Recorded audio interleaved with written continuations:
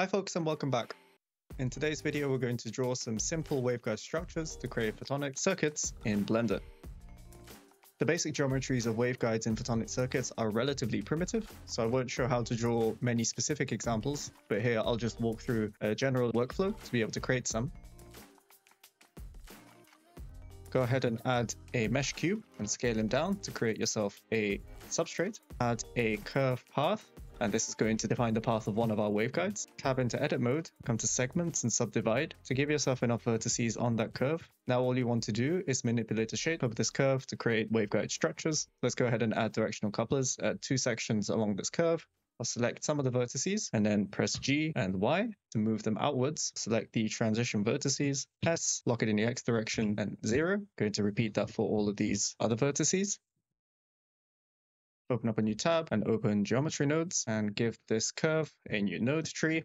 Add a curve to mesh node, enable fill caps, and in the profile curve, look for a quadrilateral curve, and then connect out the width and the height to a single input value. Come to the modifiers tab and let's drop the width down to something smaller, like 0.05. You can either leave the shading as smooth like this, or you can also add a set shade smooth node, drop it in, untick shade smooth, let's reposition it so that it sits on our substrate. So that could be, for example, the first of many waveguides. If you have, for example, symmetrical features, so you have the same waveguide just mirrored along the x-axis, you could, for example, add a transform geometry node, rotate the whole structure by 180 degrees in the x-axis, add a join geometry node, and connect the rotated waveguide with the unrotated waveguide, and use the offset. Here we want the offset in the x direction to precisely control the spacing, for example, between the directional coupler regions. Let's go ahead and add a material, add a set material node, come down to the material properties and create a new material.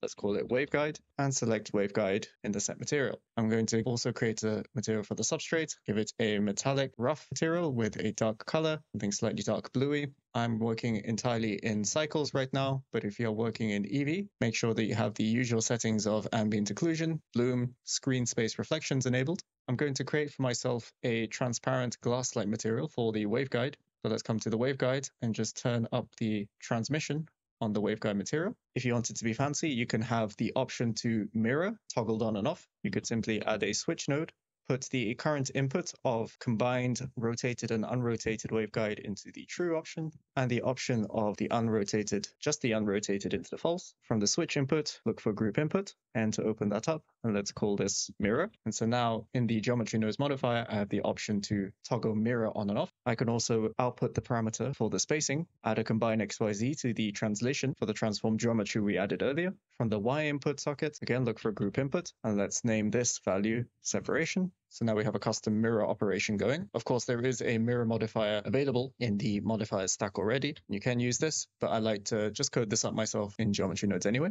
Let's say I actually want to draw some pulses of light that traverse the waveguide. To do that, I'm going to add a resample curve node at the beginning, set the count to something high, let's say 200, add a store named attribute node, a spline parameter node, compare node, and a blur attribute node. You can use either the factor or the index of the spline. I'm going to use the index and set it to integer equal to, and plug the index into the upper socket, take the result and plug it into the blur attribute, leave it at float, and plug the whole thing into the value socket of the store named attribute. Create yourself a new name, for example, pulse position. And we're going to use this pulse position attribute to position a glowing pulse. Let's open up the shader editor, and with the waveguide material selected, you want to look for a attribute node, a mix shader, and in the attribute node, let's look for that attribute we just stored, pulse position. Now, if I view this with node wrangle enabled, come to geometry nodes, and I toggle through the equals value in the compare node, you can see that we now have a bright region that we can sort of make move throughout the waveguide. And we're going to use this as a mask to put a emissive bright material here. Drop the mix shader and make sure that the attribute is plugged into the factor. Take our main waveguide material and plug that into the 0 socket, so the first socket in the mix shader. Go ahead and duplicate that principal BSDF, plug it into the second one, and in this one, I'm going to open up the emissions tab, choose a color or whatever color pulse I want, and set the strength to something like, say, 20. So now we have a pulse of light that we can now move around by toggling this equals position value. I can also have this pulse be a bit more smooth and broad by playing with this blur attribute. So if I go ahead and increase the iterations, it'll blur out this pulse, and I can also control the strength of this blurring effect by controlling the weight. And so you can change the shape of the pulse that you have.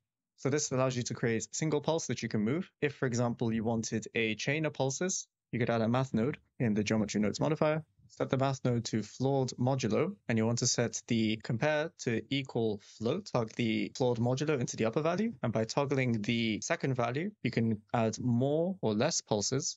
And if you wanted them to move, you could add another math node, drop it between the index and the floor modulo, and just add a value to the index. So we could, for example, put a scene time node, we put it as frames, and if we press play, we can have these pulses being driven along the length of the waveguide. And you can also apply this to other structures, not just basic waveguides. So if you had a micro resonator, for example, a ring-based structure, you could apply the same process.